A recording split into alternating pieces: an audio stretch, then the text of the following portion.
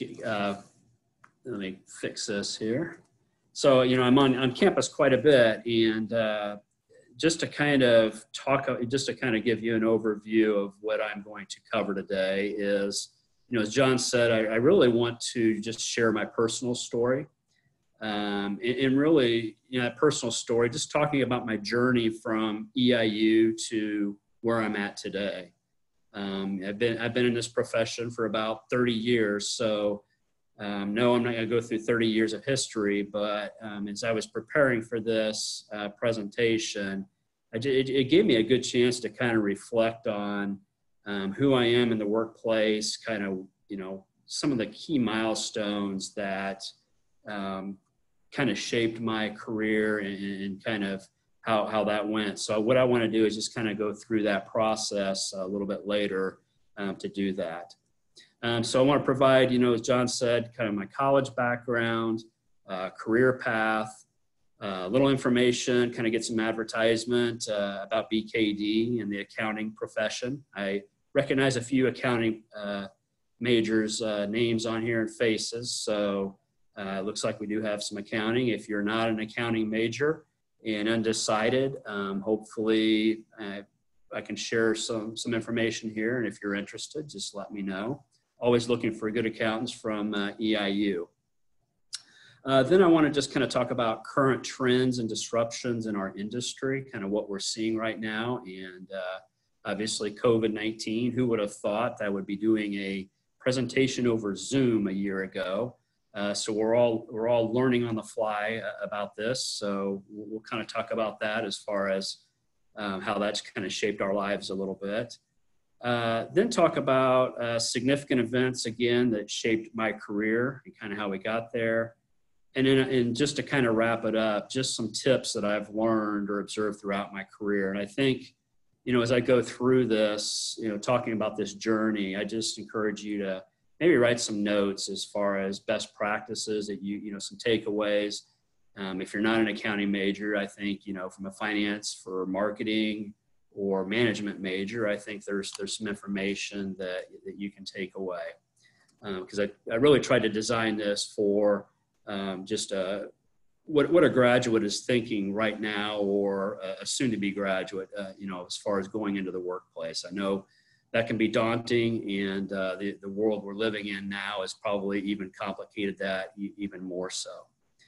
So where did I go to college? Actually, I went to college at EIU, graduated in 1987. So I would consider myself a prototypical EIU student. And, we've done a lot of recruiting at Eastern over the years. And I think the culture of Eastern really hasn't changed since I was in school in the late 80s. What I view Eastern as is, and there's a lot of students from the Chicago area, but we also have a lot from the Central Illinois area and downstate Illinois.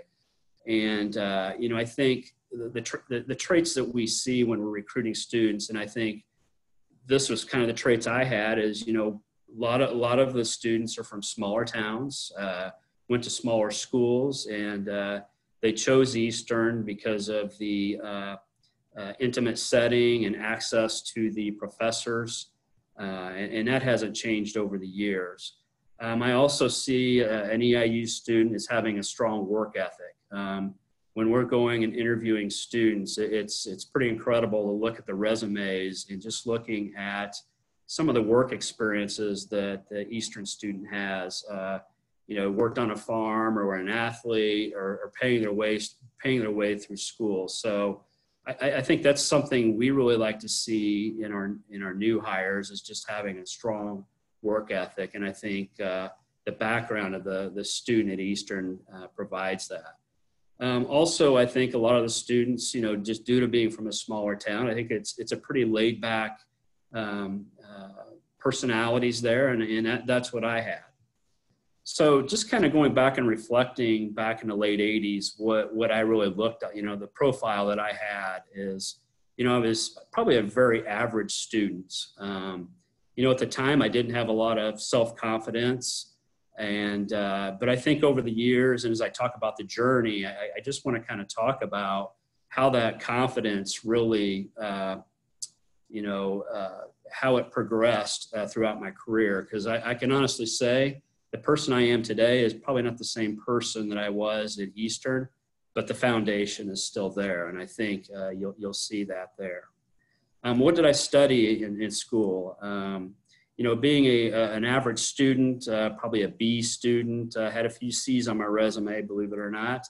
I at the time, I thought, I've really got, I have an accounting degree, but is this really what I want to do?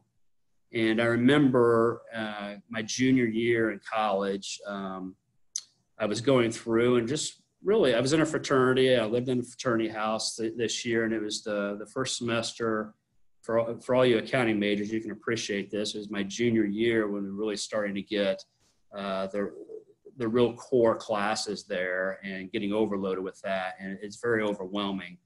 But at the time, at the end of that semester, I was really questioning if accounting was really what I wanted to do. And I went in and talked to a professor who was a new professor at that time. And he's a professor over at Indiana State now, but, just kind of talked to him saying, I really want to switch out of accounting and maybe go into management. And he just really talked me through the process and said, do you really want to do that? If you go into management, you can always go into accounting and then go into management later. So he really talked me out of that. And I can really appreciate that today because it provided me some insight. And I think that is another value that Eastern provides is just having that one-on-one experience with your professors. And I know it's still alive today and probably even more so. So, being a very average student, I thought, if I have an accounting degree, maybe I need to get a resume, start thinking about my resume and building that up a little bit better. So I did decide, I had a few, at the time it's called computer management, and I got a double majored with computer management and stayed an extra semester. And I think having that double major with computer management at the time, back in the late 80s, really was a little more attractive whenever I was out looking for a job. So I graduated in August of 1987, and a further background, being in the business world, neither of my parents were really in the business world. My dad was a principal and an educator all his life, and my mom was in the nursing field, was an anesthetist. So really, I didn't know a lot about the business world and really learned about it from my friends. So didn't have a lot of guidance at home as far as, what the business world looked like and how to look for jobs. So really didn't think about that until the spring semester of my last year and also the summer. And so at the time, the job market in the late 80s really wasn't a strong market. So my thought process is I'm just going to go out and get a job, find a job. And an opportunity did present itself right when I graduated in the summer with a firm called, it was a printing company called More Business Forms. And More Business Forms they were a pretty big printing company before the computer industry really came into vogue, and did a lot of forms for businesses. Sears was probably one of their biggest customers, and it was a national manufacturing company of printing forms. And so having a plant in Charleston, I think probably led to an opportunity. There was a plant in Rochester, Indiana. And so I interviewed with that, and it went really well. And so my first job was in private accounting with More Business Forms in Rochester, Indiana. And I will tell you, at the time, Rochester, Indiana is in northern part of Indiana. I did not know anybody in that community. So being a very introverted person and not really being exposed to the world, I think that really opened some eyes to me, and it really gave me a chance to grow up. And I'll talk about that here in a few minutes. But while I was there, I was in Rochester, Indiana for about 2 years. And, for all the non-accounting majors, I think really, just to let you know, I think one of the things we want to do is get our CPA designation. I think that's very important in our profession. So while I was there, not knowing anybody, I just sat, I studied for the exam, and it took me about 6 months. It was all in one setting at that time. Now you take it in parts. And so I just, not knowing anybody, I just invested that time into passing the exam. And I told you, just to kind of backtrack, I did remind you there, I told you I was a very average student at school. And the pass rate on the CPA it's less than 50%. And just due to the work ethic that I had and the attention that I put into and the time that I devoted to studying for the exam, I passed it the first time. So, while I was doing that, after passing the first time, I said, if I'm going to go into public accounting, now's the time to do it, because typically public accounting is not for somebody that's been out of school for 5 to 10 years. It's really the environment is really for somebody that wants to travel a lot and is pretty adaptable there. So an opportunity arose. I told him my dad was a principal, and one of his students, one of their parents, was a partner in a firm called KPMG, which is a big firm right now. And there was an office in Decatur, Illinois. So I had a chance to, I think that was very attractive to me. I had a chance to move back home. I had a chance 2 years to kind of grow up and really kind of find myself and who I was a little bit and pass the exam. So, that 2 years was a very good time for that. And so at that time, again, KPMG it's a national firm, and had a good opportunity there. And I'll talk a little bit more of how that evolved, how KPMG, our office, became BKD here in a few minutes. And so that kind of takes me into just talking about BKD and kind of plugging the firm a little bit, just to let you know, what we do, kind of what our client base looks like, and a little bit of background there. BKD is a larger regional accounting and consulting firm. We have 40 offices in 18 states. And actually those states were out in Utah all the way to New York City now. Probably 5 to 10 years ago, we were primarily in the Midwest. So we've had a lot of expansion and a lot of growth. So just to backtrack a little bit, I talked about our office being KPMG. So back in the late 80s in Decatur, we were KPMG. In about 1991, KPMG was starting to get out of the smaller markets. So our local partners ended up buying our office from KPMG and affiliated with a firm out of Indianapolis called George S. Olive. And George S. Olive was just out of Indiana and Illinois. We were their first office in Illinois. So I went from a large, working for a large CPA firm, a multinational firm, to a very small firm. And so we were Olive through the 90s. And then in 2001, George S. Olive merged with a firm called Baird, Kurtz & Dobson out of Springfield, Missouri. And at that time, through that merger, basically we had offices in Illinois, Indiana, Ohio, Arkansas, Missouri, primarily were the main states. At that time, we had $70 million in total revenues. And really the reason for the merger was to get into the Chicago market. Both firms wanted to get into the Chicago market, and having this Illinois office, I thought, would be a good opportunity there. So that was back in 2001. And since 2001, we've grown our revenues from 70 million to 700 million now.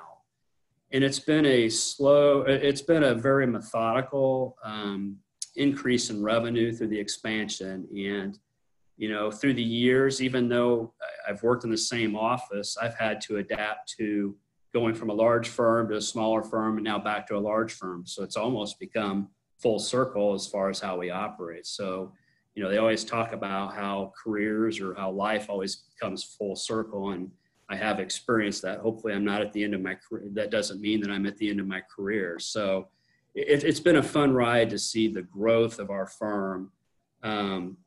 We now have 2,900 total employees with the firm and have 300 partners. So I am an audit partner with the firm. and I specialize in financial institutions.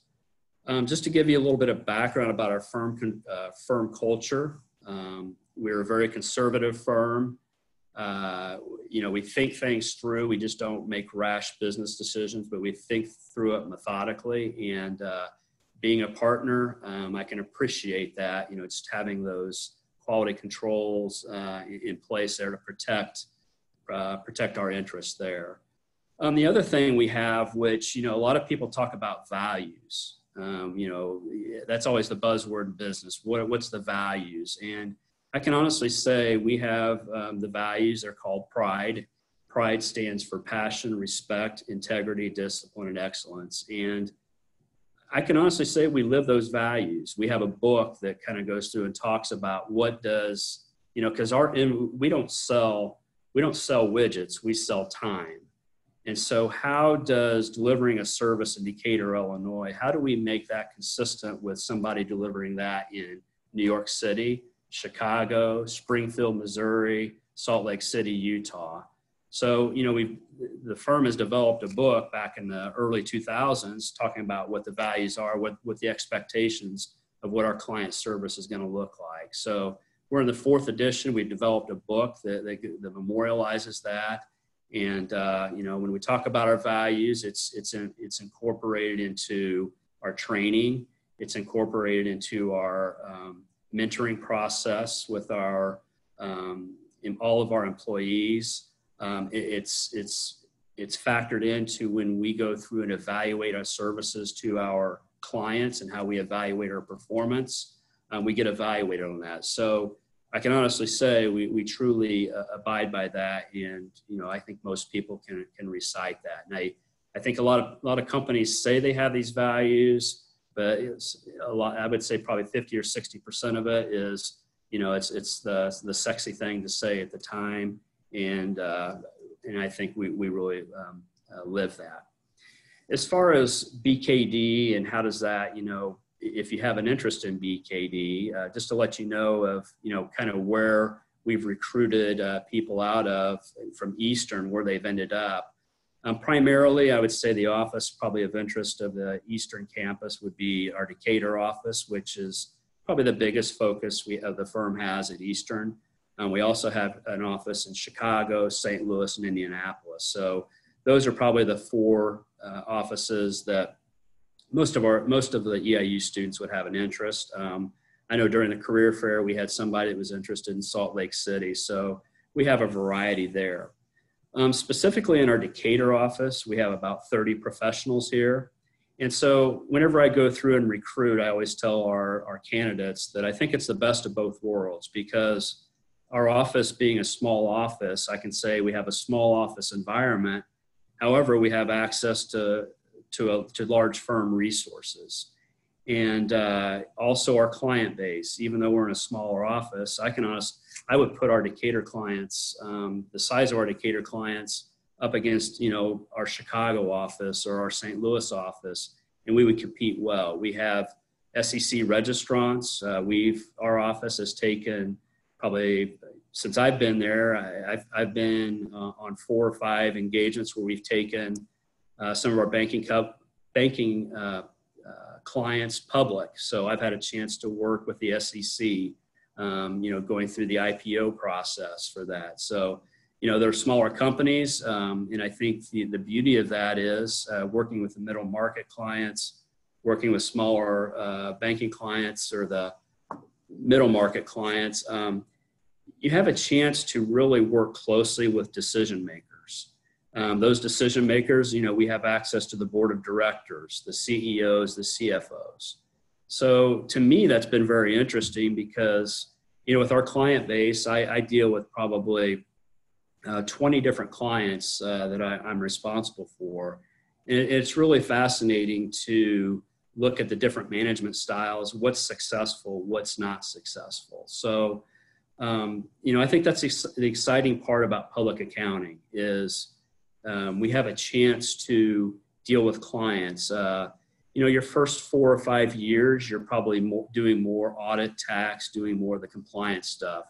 But as you as you're able to understand the industry you're working in or the profession that we have, you become more of a consultant as time moves on. So developing that skill set has evolved over time.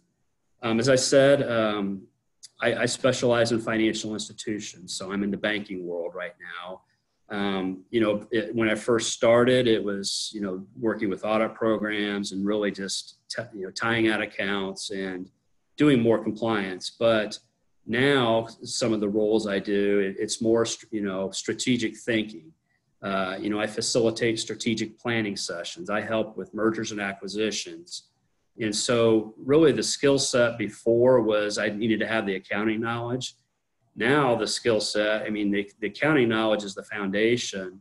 However, now I have to understand how to be a strategic thinker. And that doesn't happen overnight. It takes a lot of time. It took me probably 15 to 20 years just of, it was an evolution. And just working with the various mentors that I had, it took time. It doesn't happen overnight. So I think the first takeaway I have here right now is when you start your career, be patient and just absorb everything that's coming out at you. You're not going to know everything when you first start. And just be willing to listen and go through that. So that's just going to evolve over time. Today I'm learning every day. There's always something new that I'm learning. And that's the exciting thing about the work world there is just the challenges that are thrown at you on a daily basis, hourly basis, minute basis there. It's very fun. And to me, whenever I leave work, the difference between a boring day and an exciting day is probably a new challenge that I've encountered out there. There's nothing worse than being stale in your career. And I think you really have to go and look for those opportunities or look for those challenges out there. I think that's very important. So just kind of back on, my role right now, big picture thinking, strategic planning, mergers and acquisitions, and working on SEC registrants. So that's a little bit about my advertisement for BKD. And if anybody, wants to learn more, we're on campus quite a bit. And with my involvement on the advisory board, if you're an accounting major, we've probably had some interactions with that. As far as trends and disruptions in our industry, in the accounting world, it's interesting to just think about my first day of work versus where we're at today. And I can honestly say my first year I worked on a local, it was the local county audit. And I literally, on day one of that job, I had an adding machine, which that's pretty much archaic now. We use computers. But I had an adding machine and they had a general ledger that was a manual general ledger. And it was a card system with a stack, probably about that big.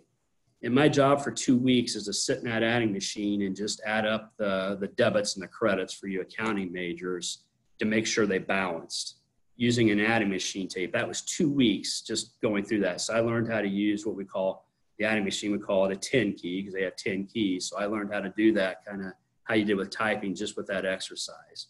Now today, that same general ledger, now what we do is we just get a computer file, we download it, and what I did in 2 weeks takes probably 10 minutes.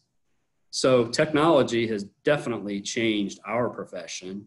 It's disrupted the tax preparation process. H&R Block, TurboTax, they've disrupted our, probably the 1040 practice for tax returns.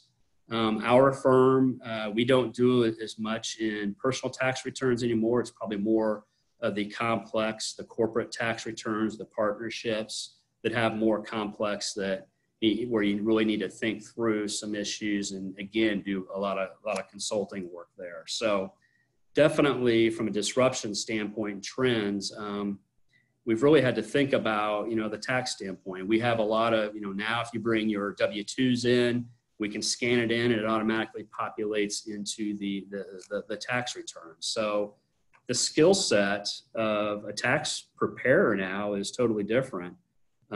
Really now, just due to that technology, before, a new hire would be responsible for the input and maybe the first review. Well, now that we have that process automated, it's probably the skill set is really, you really need to have better analytical skills. And so I think the challenge we're having as a firm is how do we train our new hires? Because before, the training was the input and, people learning that process. Well, that step's been taken out. So how do we give our new hires meaningful projects that are going to enable them to learn? And so I think over the next 3 or 4 years, it'll be interesting to see how we evolve. And I'm confident we will.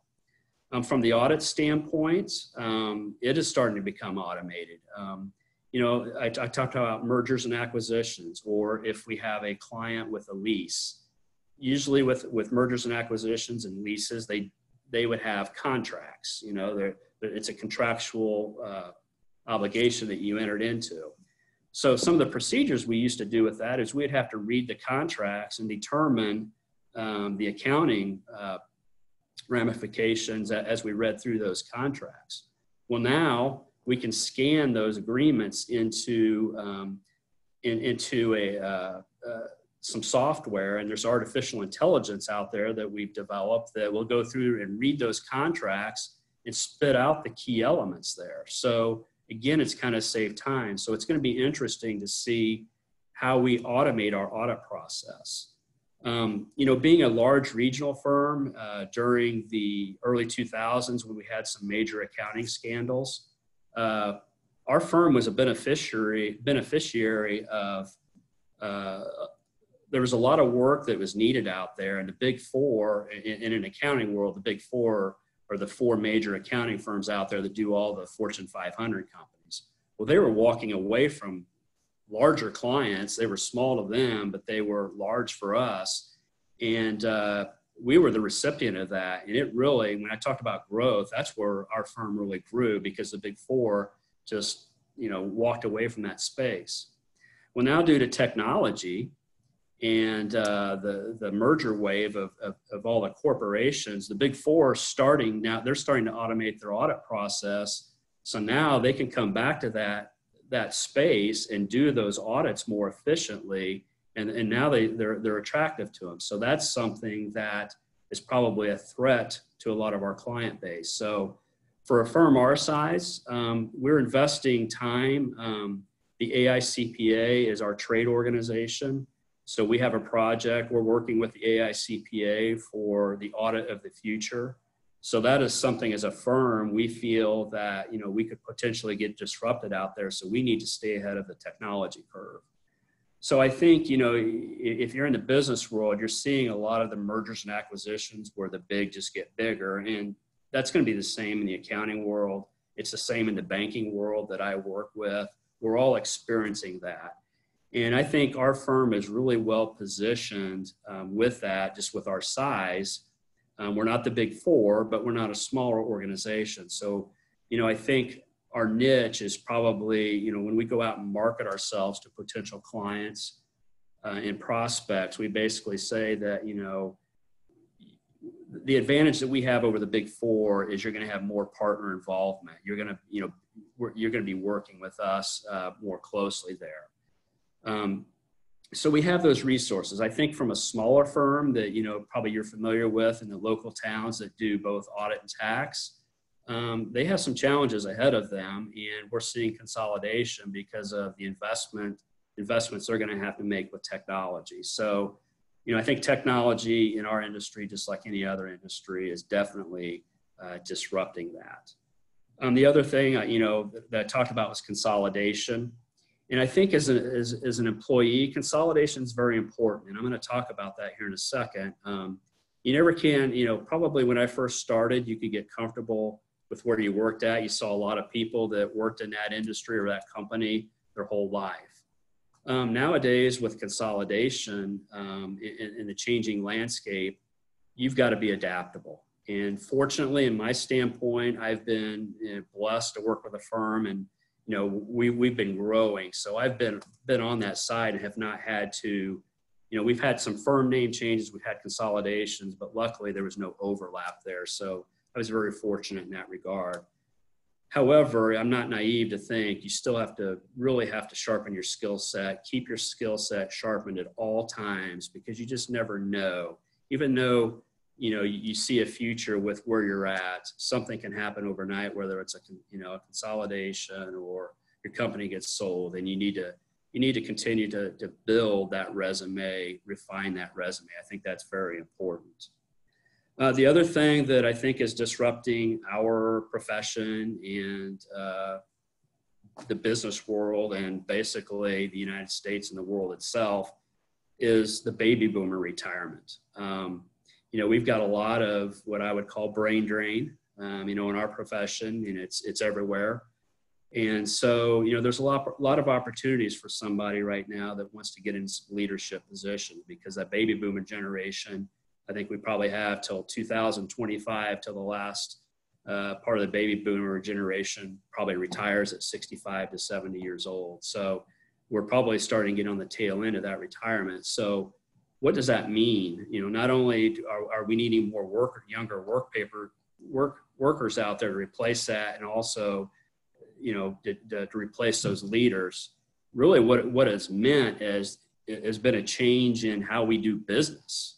Because the baby, as you're aware, the different generations have different values, have different skill sets, and different, baby boomers, their motto was you work hard, work was always primary. So as I was going through the ranks, the motto was, you got to be a loyal person, you got to work hard, you got to earn your dues. That's not really true anymore. I think we're seeing a disruption on that. I look at our firm, a very conservative firm. 2 years ago, we could not wear blue jeans at all. We were in a suit and tie. Well, now, we've changed our dress attire because of, just trying to appeal to the younger worker out there. So the dynamics are changing in how we view business. And I have to find myself, I was raised by baby boomers, and I was on the tail end. I was probably, close to being a Gen X, or I'm trying to think of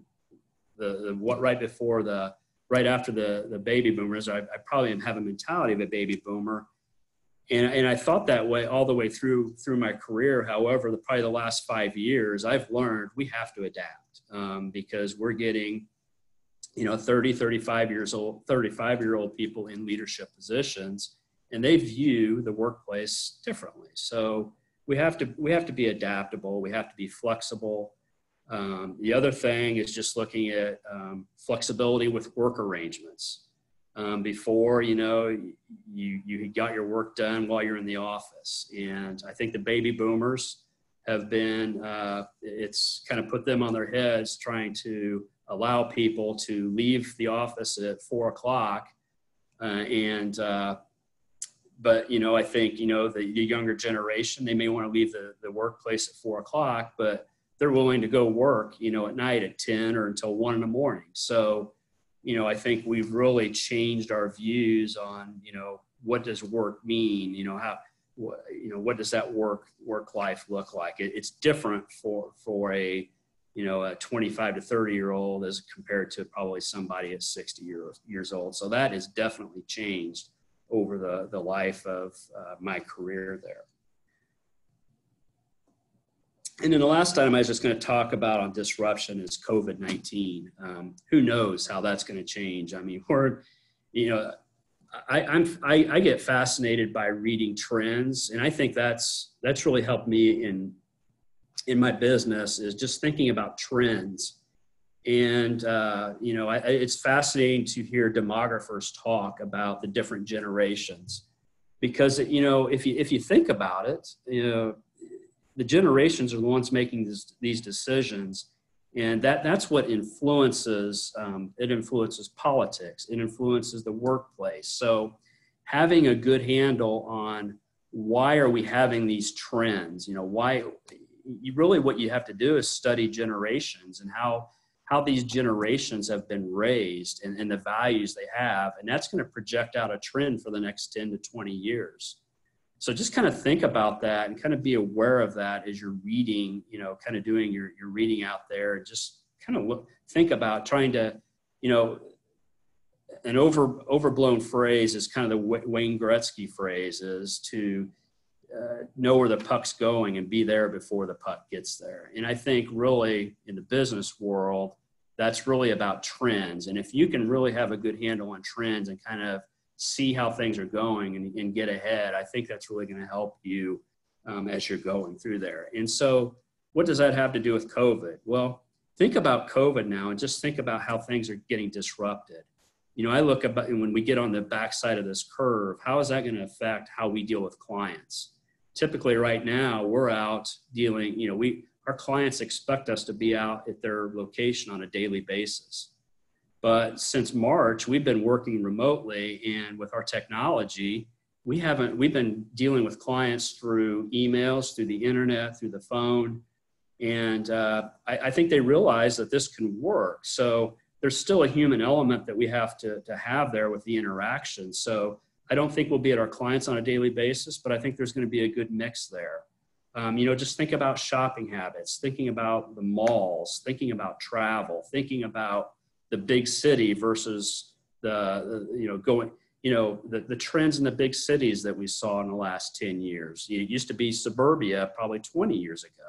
So everything just cycles back and forth, and just think about the derivatives of all that. So I think that's just something to think about as you're, you know, in my work, you know, in accounting, I think about it. And if you're in marketing, you're going to think about it, in management, et cetera. So I think that's important there.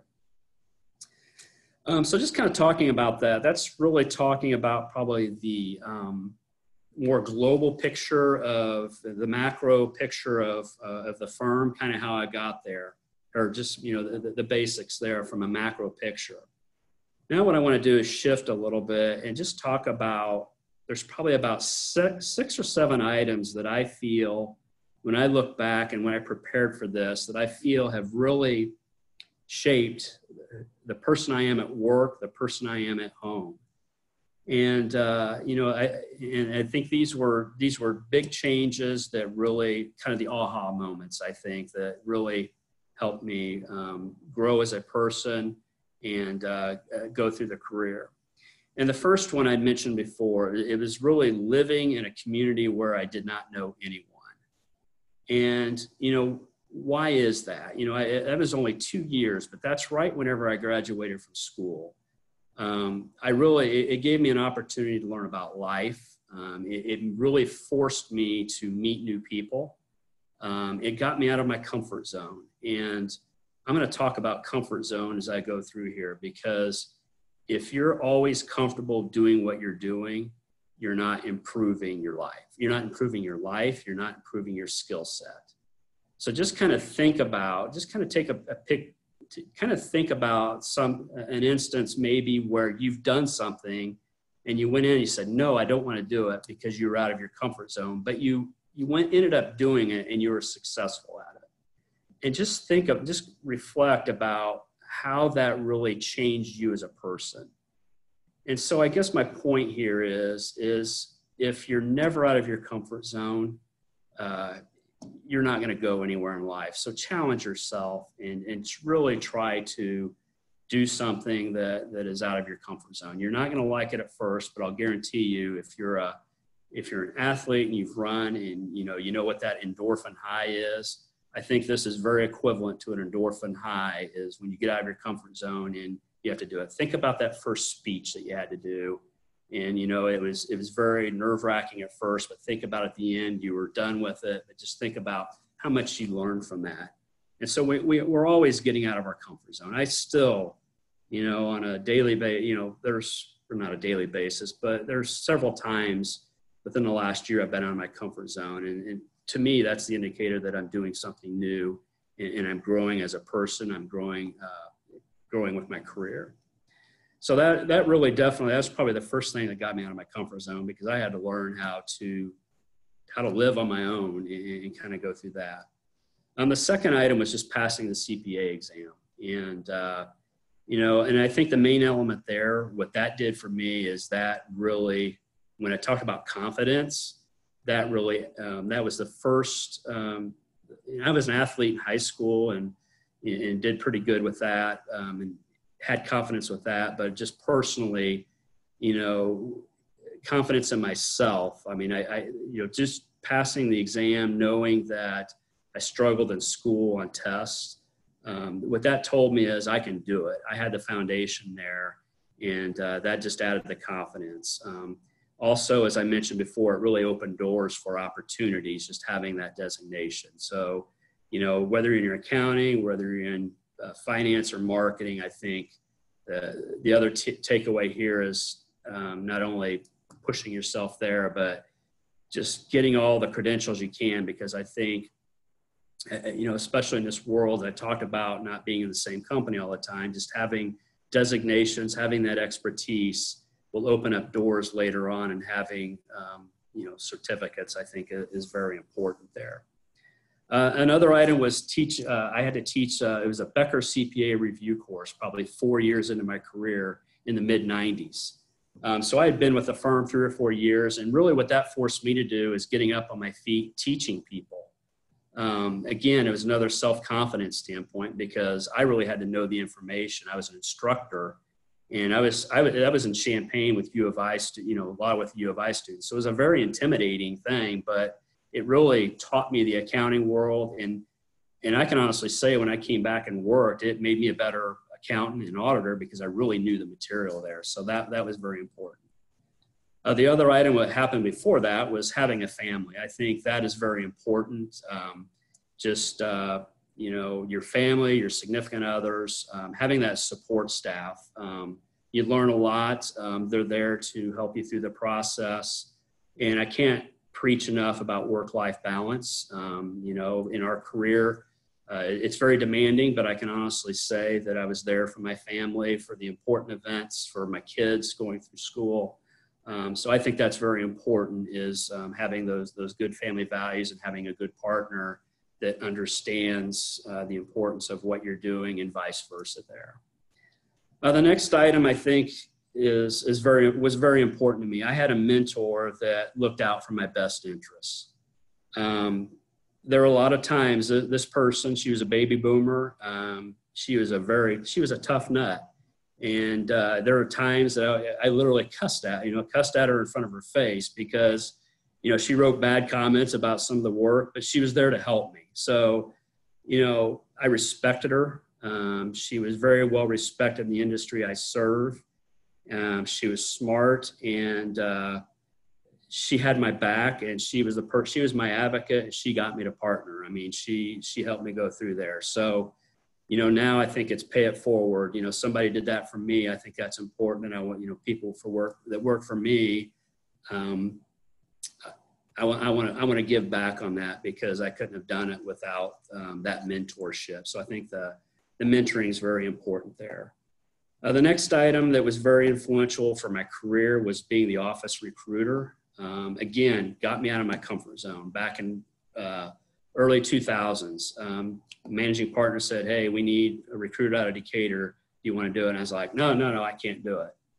But I ended up doing it. And what it really forced me to do was to develop relationships with professors, with career fair people, and connecting with students. And it's been very, very gratifying. And what's been even more gratifying is one of the people first hires I had from EIU made partner 2 years ago. So partner process is about 15 years. And it was very rewarding to know that, we hired, I had some input in that person, and he's very influential within the firm now. So that's very gratifying and really neat to see. An EIU student, that was a success story. That was a success story, because I always like sharing the story about, he's in our Houston office now, but he missed the office interview because he overslept. And so, I think most people probably automatically nix that. But he called me up and said, "Hey, Kraig, I understand you may not want to have me in, but I just want to let you know that I overslept. I understand. but I'd still like to come in and interview. And he ended up coming in and interview. And I thought, if this guy has the guts to tell me that, it's really all about character and just looking at character there. So I thought that was pretty important there. So I don't do all the office recruiting now. I help with it, and it's still neat to have interaction with students and doing what I'm doing today. And then the last item I had as far as monuments is just being a famous person in the industry you serve. I'm in the banking industry, so I think it's important you do speaking engagements. I facilitate CEO forums, strategic planning, and I think that's very important. So those were some of the monuments when I talk about the road from EIU to where I'm at today. Those were really the key items that really shaped my career and continue to evolve there. So the last section, I know I'm getting close here.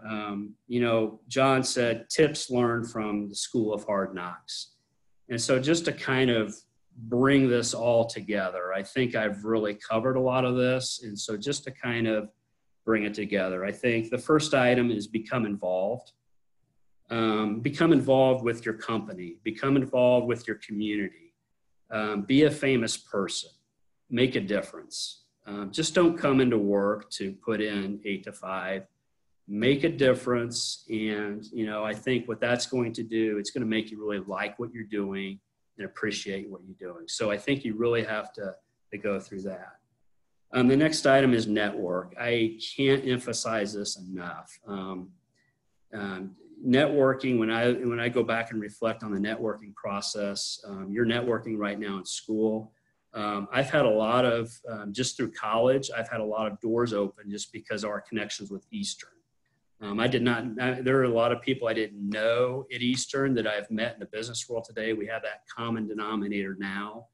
And so it's opened a lot of doors. So, continue to network with your peers right now at school, because they're going to become influential someday, or they're going to have some opportunities or have something you need. And I think it's interesting to see. You'll see those they'll pop up in unexpected places. So I think that's important. Network within your company. Building sales skills, I think, is very important. Even though, people think of accountants as not salespeople, but I always tell people we're always selling ourselves. So you're going to just learn those selling skills. I think that's very important. And the other thing while you're networking, identify the top performers wherever you're working at. Study their traits. What are the good traits? What are the bad traits? I talked about my mentor. She had some bad traits, and I make sure that, I knew how I was treated with that. I've adapted a little, I respected what she did, but I adapted a little bit because it was a little overboard there. So just study traits of people and why, from your standpoint, why are they successful? Kind of, do some just read about successful people. There's a lot of books out there. I think that's very important. And get to know those high performers, seek them out.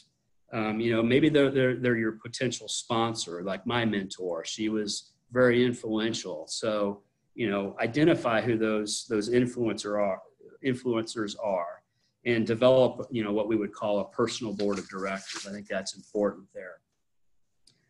Take pride in your work. I talked about the 8 to 5 and always learning.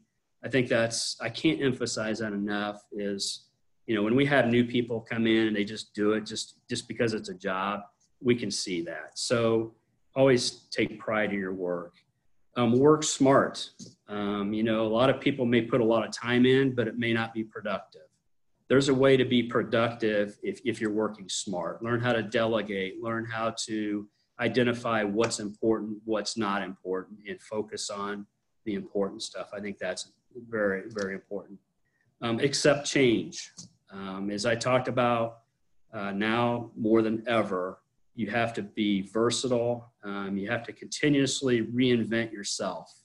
With technology the way it is today, I've had, it's, even though I had a computer management degree, learning the new software out there, we're always learning something new. So always being open to reinventing yourself.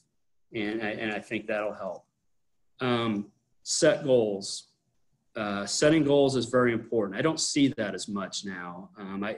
where I get frustrated with our profession, typically our profession, it churns over a little bit because of the demand in it. And people come into knowing that because you learn a lot and you learn at a fast pace. But I don't see people thinking about what their short-term, mid-term, and long-term goals are.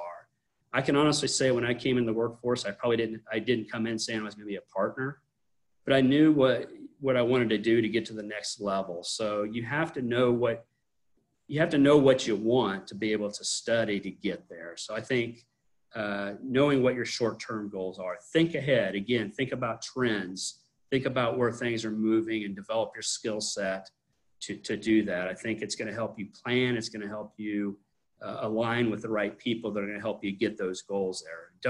You're not going at this alone. You're going as a team. You'll have a team to help you get through this process and, through life. And I've talked about a lot of those team members. And, and again, just establish a framework for the long-term goals. You're likely the long-term goals they're going to change, but if you have a framework to get there, it allows you to change. And I think the last thing that I really want to emphasize, and I've talked about it a lot, is really getting out of that comfort zone. I think that is, being aware of that. As I talked about all the milestones I had, they were all uncomfortable moments, but you really achieve a lot. And I think if you talk to high achievers, they're going to talk about that comfort zone and getting out of the comfort zone. So, just looking back, it's been, 30 years in this career. It's been a fun ride, and I continue to expect to have a lot more fun years ahead of us. So with that, if there's any questions, I'd be happy to answer any questions you might have about the firm or kind of what you're experiencing or the industry or whatever. Or just open it up there. So now's your chance. If you have a question for Kraig, please unmute yourself and ask him, or you can type it into the chat bar. Kraig, I've heard TED Talks that weren't this good. I don't know about that. This was fantastic. Give everybody a couple of seconds, get your thoughts together. If you don't have any questions, I do have a couple, Kraig. Okay. One of them is, you talked about the values of BKD. How important is it when you're talking to students for either internships or full-time positions to be aware of the pride values that you have, and then maybe to demonstrate them during the interview? Yeah, going through the interview process, a lot of people, a good interviewee will look at your website, and they'll ask the basic questions. They'll talk about the pride values, and they'll spurt it out talking about, yeah, I saw on your website that you had the pride values. And everybody does that. So I think really what sets somebody apart is they may not explicitly say they saw on the website, but they may, through the interview process, weave that in through discussions. And so that it's not obvious, but, when we're having these interactions, you can tell if somebody's looked at it and observant. I want somebody that is going to see those pride values and maybe go an extra step and not tell me that they saw the pride values, but just maybe subtly bring that up in a certain experience that they've had. So not only the values, but whenever you're researching a company, if you know people that work at those places or look at the industry, kind of think about, do your research out there and just don't, do the basic stuff. Again, whenever I talked about invest, I think there's a way to invest yourself into the interview there to sell yourself and to convince that person that, hey, this person really took an interest in this interview and really took and understood it and wove that in. And as you're going through the interviewing process and the give and take, you may have brought something up earlier in the conversation. Maybe later on, somebody follows up and said, hey, I heard you say this, and then kind of weaving that in so that we know you're listening and paying attention rather than just having your 5 questions that you want to ask. I think that's very important there. That's great. Thank you. So I hope it's Stephen. It could be Stefan. This is long. I'm going to read it to you verbatim, Kraig. Okay. He apologizes for not using his camera mic, but he's in a noisy and distracting environment, so I appreciate that Fine. thoughtfulness. I was checking out your website, and it looks nice. I especially like the page on pride in the award recipients. I send it to my team suggesting we do something like that for our annual Excellence Award recognition. I imagine the pride traits are also what you look for when partnering with others. I'm not an accountant and have no desire to be one, and many would be glad for that as it's not my area of strength. However, in the past, as a marketing consultant, I found partnering with accountants was a great way to add value to each other's businesses and clients by sharing our expertise with each other's audiences. I've transitioned my career the past decade to focus on human performance improvement, hence being back in grad school, but can see where the partnering match could still be mutually beneficial and add value to clients. Finding like-minded people who serve the same market, but with complementary services has been great to increase reach and edify both partners while helping the clients learn and grow by. For example, holding a webinar for clients on a topic from the partner's area of expertise. Like you said, being a famous person or expert in the industry or market you serve and expand your network. Have you done things like that before? If so, what kinds of partners have you had? Would you be interested in doing something like that if the fit was right? Absolutely. You know, in our business, you know, myself and the financial services business, when I talk about networking, you have to think about we talk about influencers in the network. So like in the financial services industry, you need to know who the consultants are. Who are these CEOs? Who are they talking with? So in our industry, it's attorneys. There's a lot of bank attorneys that they specialize in banking. So what we try to do is, well, a good idea is with the CARES Act. You've probably heard about the CARES Act that we just had. There's a lot of legal stuff in there, a lot of compliance. So we partner up all the time with outside people. It's interesting with a question on the pride. I want to address that pride values because I didn't talk about this, but we have the Pride Award winners every year at our annual leadership group, which is our partners, managers, et cetera. And the firm, what we do is we honor two people. We honor a partner who gets a Pride Value Award and also an employee. So that could be a support staff, that could be an associate, that could be a staff. And we actually bring those recipients along with their family to this leadership conference, which is 1,500 people, to talk about the Pride values. And they have a video, and they always, our CEO will go to the office and they surprise the recipient of the award. And it's breathtaking to watch the video and whenever they present that. And then they have the recipients give up and talk about why, talk about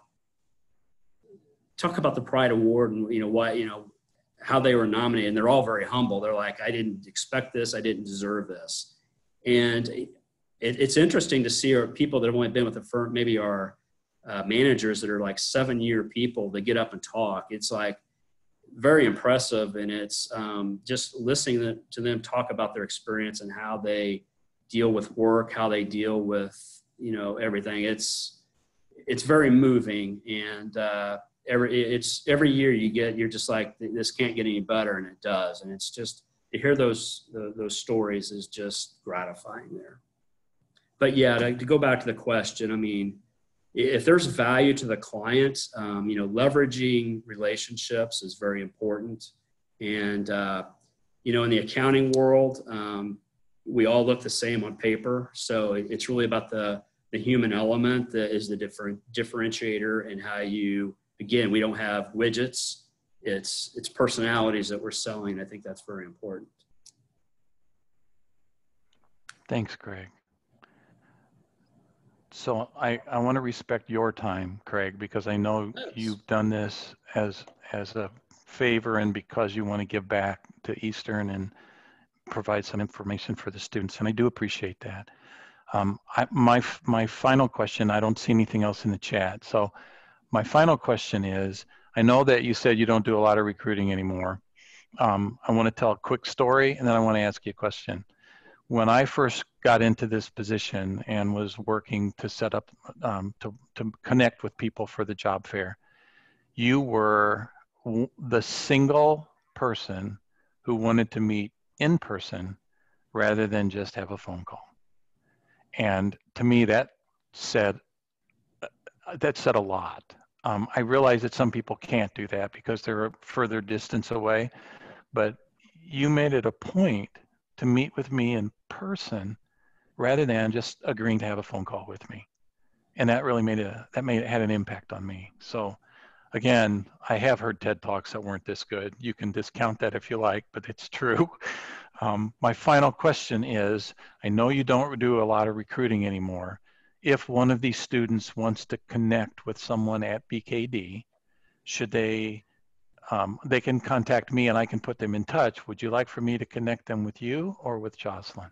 Yeah, you know, the way we structure this now is the partners. Jocelyn Dennis is our recruiter out of our St. Louis office. And so what we've done is we've assigned partners or managing directors to the schools we recruit. And since I'm an EIU graduate, I'm on the advisory board. I've been the go-to person, and Jocelyn handles all the interviews and that. So you can come to me first if you've met Jocelyn. She can handle it too, but again, we'll be the funnel of what we can get there. So, okay, thank you. And appreciate again, Ileana has a question for you.